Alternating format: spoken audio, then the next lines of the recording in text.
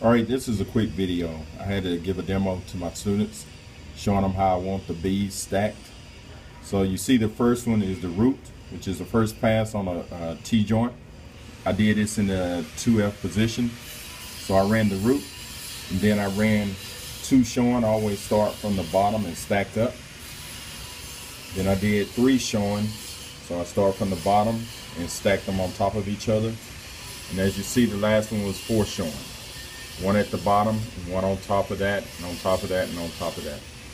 So this is what the finished product should look like. So you see you got the root, you got 2 showing, 3 showing, and 4 showing.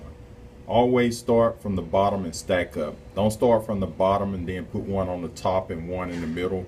Always start from the bottom and stack up. So this is what your well should look like. Should be similar to this. All right, have a great day.